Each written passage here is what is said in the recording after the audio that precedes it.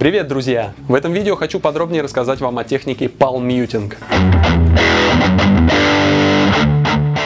В переводе с английского это означает глушение ладонью, а если быть точнее, то ребром ладони. Данный прием является основополагающим в игре на электрогитаре, что, собственно, и отличает игру на электрогитаре от классической. Эту технику можно использовать как на чистом звуке, так и на перегрузе с любым количеством гейна. Прикасаясь ладонью, мы получаем звук, похожий на прием пицциката на скрипке, особенно если добавим медиаторные атаки.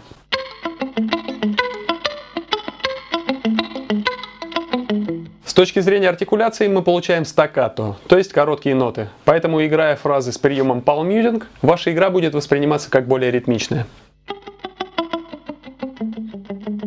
Теперь немного о технике.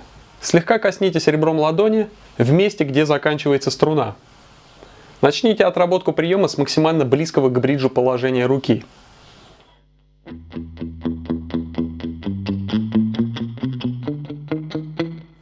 Если мы включим перегруз, то услышим довольно долгий сустейн на пауэр аккорде.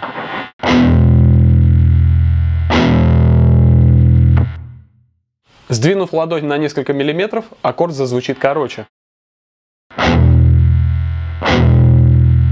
Подвинув ладонь еще немного, в звуке начнет появляться хруст. Правда, он получится лучше, если вы немного усилите атаку. Послушайте.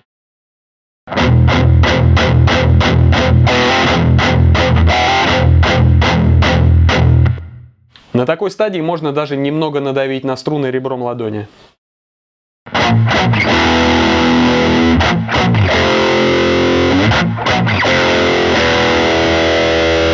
Как видите, рука немного перемещается по струне, что дает нам разные варианты звучания приема. Это расстояние вам необходимо прочувствовать самостоятельно. И помните, что надавливание на струны нужно делать аккуратно и в определенных ситуациях.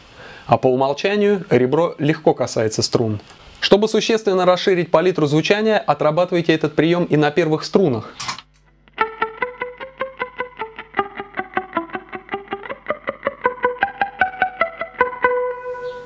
Невзирая на трудности с ручками громкости, с бриджем, рычагом и так далее. Ваша игра станет действительно интереснее, если вы освоите этот прием и будете применять его не только при игре рифов.